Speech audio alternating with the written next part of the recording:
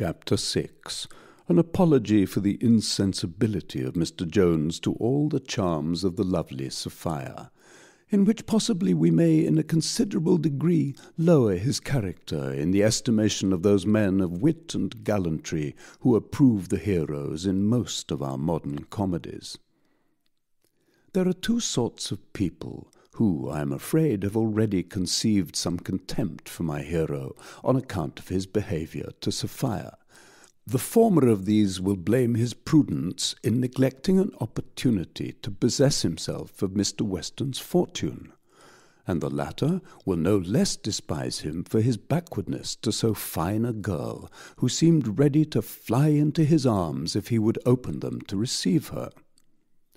Now, though I shall not perhaps be able absolutely to acquit him of either of these charges, for want of prudence admits of no excuse, and what I shall produce against the latter charge will, I apprehend, be scarce satisfactory, yet, as evidence may sometimes be offered in mitigation, I shall set forth the plain matter of fact, and leave the whole to the reader's determination.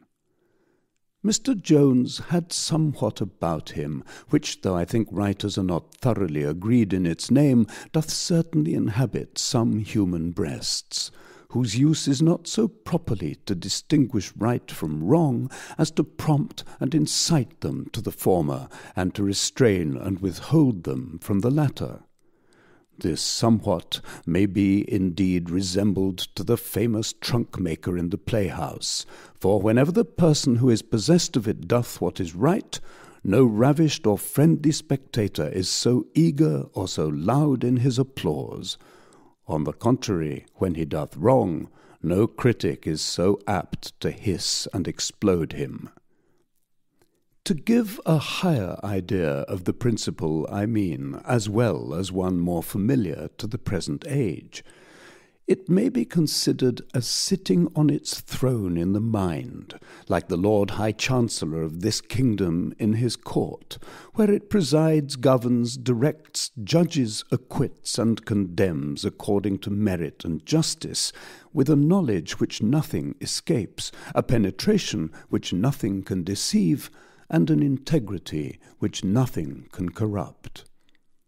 This active principle may perhaps be said to constitute the most essential barrier between us and our neighbours the brutes, for if there be some in the human shape who are not under any such dominion, I choose rather to consider them as deserters from us to our neighbours, among whom they will have the fate of deserters and not be placed in the first rank.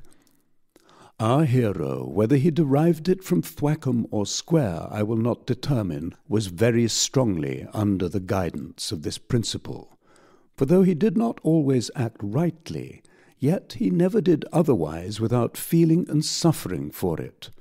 It was this which taught him that to repay the civilities and little friendships of hospitality by robbing the house where you have received them is to be the basest and meanest of thieves. He did not think the baseness of this offence lessened by the height of the injury committed. On the contrary, if to steal another's plate deserved death and infamy, it seemed to him difficult to assign a punishment adequate to the robbing a man of his whole fortune, and of his child into the bargain. This principle, therefore, prevented him from any thought of making his fortune by such means, for this, as I have said, is an active principle, and doth not content itself with knowledge or belief only. Had he been greatly enamoured of Sophia, he possibly might have thought otherwise, but give me leave to say there is great difference between running away with a man's daughter from the motive of love, and doing the same thing from the motive of theft. Now, though this young gentleman was not insensible of the charms of Sophia, though he greatly liked her beauty and esteemed all her other qualifications, she had made, however, no deep impression on his heart, for which, as it renders him liable to the charge of stupidity, or at least of want of taste, we shall now proceed to account. The truth, then, is his heart was in the possession of another woman. Here I question not but the reader will be surprised at our long taciturnity as to this matter, and quite at a loss to divine who this woman was, since we have hitherto not dropped a hint of anyone likely to be a rival to Sophia.